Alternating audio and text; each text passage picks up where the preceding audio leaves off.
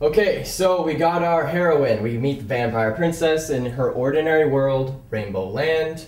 Her family is burned at the stake. That's our inciting incident. Killed by the dead risen knight, born with the black heart. She's on the journey to Mount Malevolence. Is it Malevolence? That's what I just said. Whatever. So then he's tested by the mirror of omnipotence, the evil mermaids, and then we launch into our Act 3, and that's kind of What's where we're the at mermaid's right now. name? Sarah.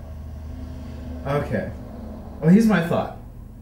What if the vampire princess, instead of using the ice dagger of Mount Malevolence to slay...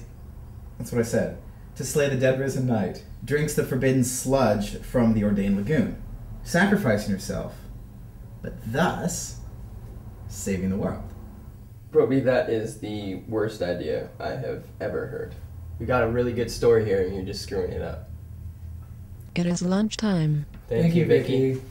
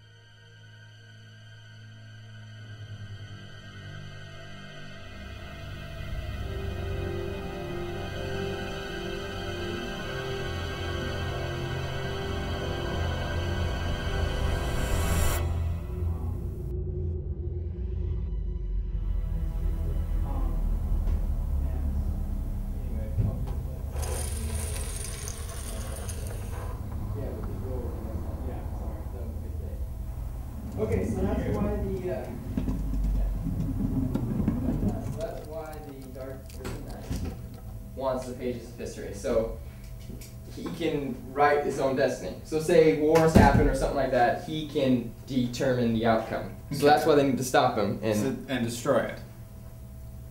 That's no. You can't destroy the pages of history. They're the pages of history. It's like saying you can destroy time. That doesn't make any sense. That's why even leave Rainbow Land in the first place to go to the lagoon and Mount Malevolence. Benevolence. That's what I said. Can I just read it again? Did you bring the copies? No, I can get them. Wait. It goes on the front desk. Take this back up to the front office.